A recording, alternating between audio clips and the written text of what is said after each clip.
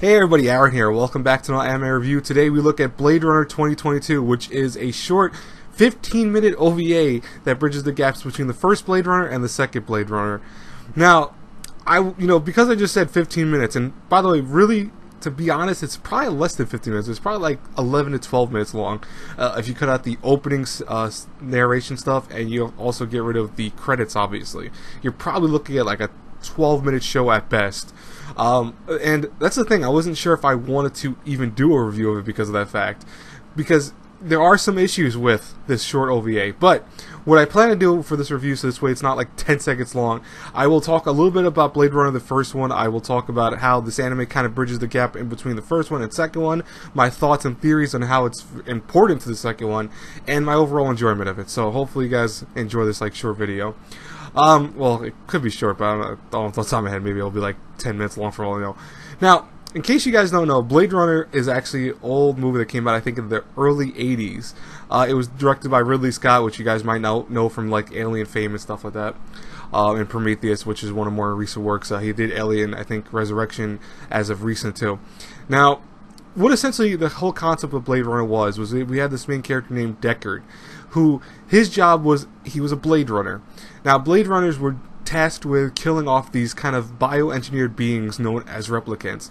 Replicants, for the most part, were deemed essentially what humans should be in terms of what they can do. They look like humans, they act like humans, but they have a lot of strength, and they sometimes can be a little odd in terms of like the same concept of humans.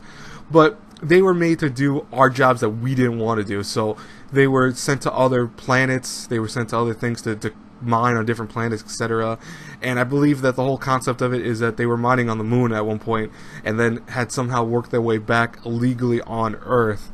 And that is where, when they got back to Earth, they needed to be eliminated because they were reaching a kind of expiration date. Because all replicants have this kind of date that they must be eliminated by.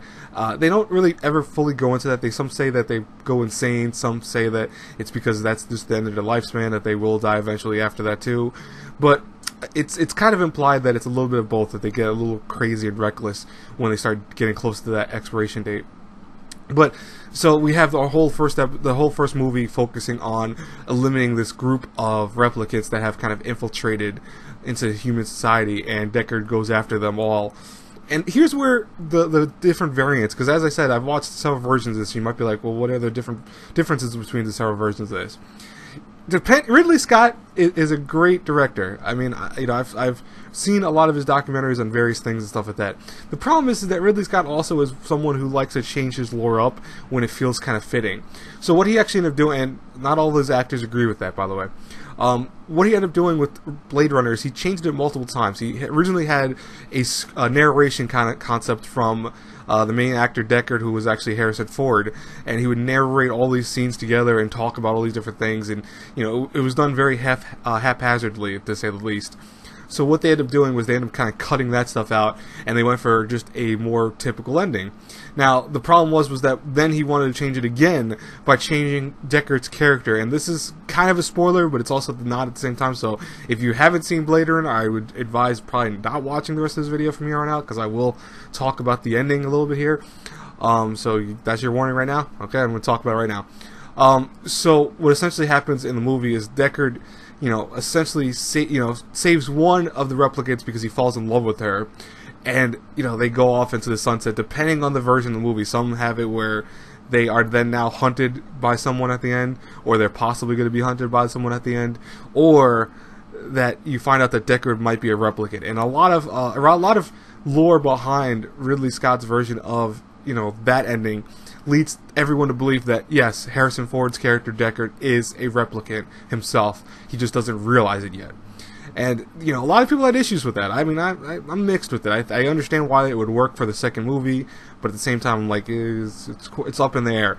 But that is considered the canon lore because it's done by Ridley Scott. So regardless of what people agree or not agree with on this case, it is implied heavily that Deckard is a replicant himself. But what's interesting about the anime movie is that, as I said before, it actually takes place several years after the first movie and follows what looks like two replicants who are going after a facility that's making replicants. Now, this is not explained very well in this movie. I hate to say it.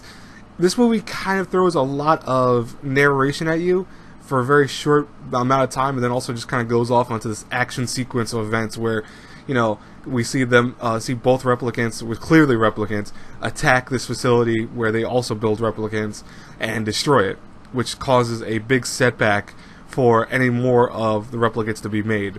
Now, why this is important to know is that because most likely this is why there's such a big time period between the original movie, which was supposed to be taking place in 2019, and then this anime is 2022, and then the newest movie is going to be taking place 2049, if I'm not mistaken.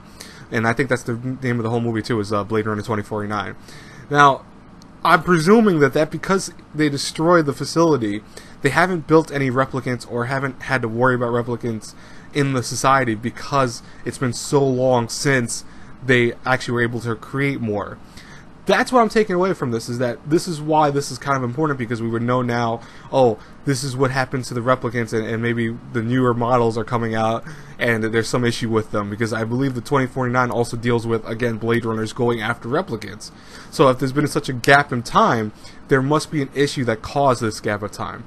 So the anime is kind of important. I mean, it's not super important to know, I think, but I feel that unless they do a narration part at the beginning of the new movie coming out, you won't understand why this is even happening. So it is kind of important to watch. But the story, I feel like, could have been explained a little bit better. I think it's a little too ambiguous in a lot of ways. You know, it's directed by the same guy who did Cowboy Bebop and Terror Resonance, so I mean Samurai Champloo. So he's done some great works, obviously, and his stylized of how he did Blade Runner was spectacular. I mean, I don't know if you guys could tell from the thumbnail I'll probably be using. I went for a thumbnail that tried to incorporate the beauty of this whole anime. It really is. It's gorgeous. That's one of the things I'll say right now, flat out. It is a gorgeous anime. It reminds me a lot of, if you guys remember, the Animatrix, which came out way back when. It has a lot of the stylings of that, so definitely if you like anime that's kind of similar to that, you'll like this. You know, even though the Animatrix, many people go, oh, it's done by different people. I know it's done by different people, but some of the stories in there kind of remind me of this one. Now, the thing is that, you know, it's probably the biggest fault of it is because it's so short. I can't fully say that it's like, oh, it's the best thing in the world to go watch it. It's kind of hard to do that. You know, voice acting, sound-wise, are all incredible. I love the voice actors. They're solid voice actors, I think. They're all. By the way, this is an English dub, so I don't know if there's a Japanese version of it, but there is an English dub. If you go to Crunchyroll right now and watch that, that's how you're going to watch it. But, you know, I do like the voice actors. I think they do a good job of what they have, essentially, but other than that, there's not much to say about this. You know, it's one of those shorts that you can watch it just for either the action concept of it, or you can watch it for the little bit of lore you get in setting up for the next movie, which is kind of important. So, you know, it's up to you guys if you want to watch it or not. I would highly advise watching the first movie before the second one comes out. I saw several people on Twitter talk about this recently, where they're saying that they haven't seen the first movie, they want to watch the second one. This is the second movie is a direct sequel, folks. You gotta watch the first one, regardless if you don't like older movies or not, because it's basically setting up everything for the second movie. There's no, oh, I'll watch the second movie and understand. No, it's, you know, already we can tell that Deckard's character comes back from the trailers we see, and we see that the replicate concepts are back in full drive. There are a lot of things you probably will miss out if you don't see the first movie, which is a shame. So I would definitely recommend seeing the first movie. I would recommend seeing the director's cut version. I think it's the better version. The one with narration is really terrible in my mind. And then the one that came after, I forget the name of the director's, the one after the director's cut, but that one was not as good either. So either look for the final cut, which is a good version of the director's cut, or the director's cut itself. Those two will work for the most part. You know, the final cut, I believe, is the last version that came out on Blu-ray as of recent. So I think that's the one I own too. So you can definitely check that out. And I think it has also the original version in it. I'm not 100% sure about that, but I think it does. Anyways, if I had to review Blade Runner 2022, you know, back out in 2022, I think it's called, I would say I give it a solid B-. Now you might be saying, wow, that's kind of generous. I mean, it's a 10-minute thing that you just said has no story. It's just, because here's the thing, for what it does in 10 minutes, it does really well. I mean, it looks beautiful. The story is enough to kind of keep you intrigued, and also it's a good way of getting into the Blade Runner lore. I think for a lot of people it might intrigue them enough to watch the original one. So, I mean, I have no issue with it. I think that the lack of story is what kills it a little bit, but even then, you don't really need it for this. It's not going to be super action heavy or story heavy, I should say, at times. It just does a bare minimum in terms of narration and concepts. You're not going to really even know these characters' names by the end of this. Like, they talk about their names, I think, twice in this whole thing, and you really are like left like, I don't know what the heck's going on with this, but that's kind of enough, I think, to trigger some people into watching the first one because they want to see what it's all about. So definitely go check it out. It's essentially, again, 10 minutes. It's not a big deal. You could definitely check it out and be done with it really fast. Anyways, I will talk to you guys later. I hope you enjoy this review and kind of backstory. And I thought it'd be shorter, but look at it. It's almost 11 minutes, so I do apologize for that. But hopefully you guys enjoy this video nonetheless. I will talk to you guys later. Have a great, blessed day, everyone. God bless you all. As always, if you like this review, you know what to do. Until I pass across again the next review, everyone. Bye-bye, everyone.